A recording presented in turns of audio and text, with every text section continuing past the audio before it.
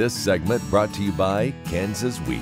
Learn more at rediscoverwheat.org. Hi, my name is Brad Dozier with Dozier's Performance Horses. I'm here at the Extreme Mustang Makeover in Fort Worth, Texas. It's been a great year here at the stock show. You know, me and Little Joe Checks here, aka JoJo is his barn name. We competed here. We did all right. There was a little bit of flukes, a little bit of things that happened during the show that kind of take us out of the top 10, but we're going to go into the sale and see how he sells, and we're going to be doing all right after that. But I'm from Moran, Kansas. I've been training horses for 10 years now.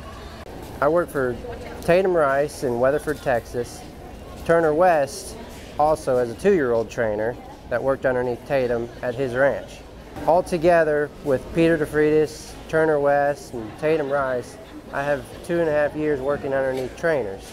From then I went to Moran back home, started building my ranch there, and now I'm specialized in reining, cutting, colt starting, and also Mustang Makeover. It's a great organization. I love doing it. It's fun to do. It's a great experience for people, young people that want to get started in training. When I start out on my colt starting, I start out with, you know, getting their mindset, getting them calmed down, getting them relaxed, and then I'll start moving into driving them straight. You know, I want these horses to be straight when they finish out.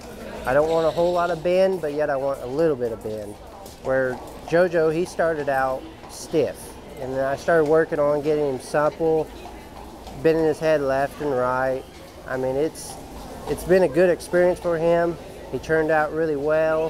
When somebody brings me a horse the first time, I will do groundwork for at least 2 weeks. You know, getting them to move around the round pen, little movement, controlling their feet.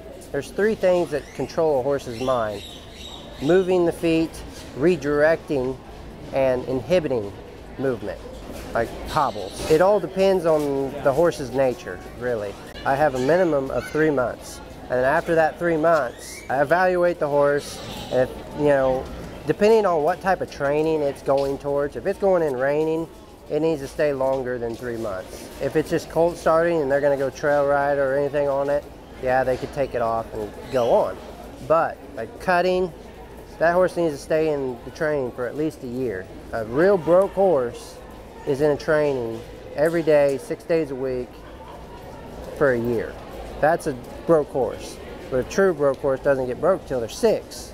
But if you can just put the time into it and invest the money, you'll come out with a great horse. You can reach me and find me on Facebook at Dozier's Performance Horses. You can also go on Instagram on Dozier's Performance Horses. You can also contact me at 620-778-4947. I would love to talk with you, have more info you want to talk to me about. It'd be great. You can reach out to me. Love to hear from you.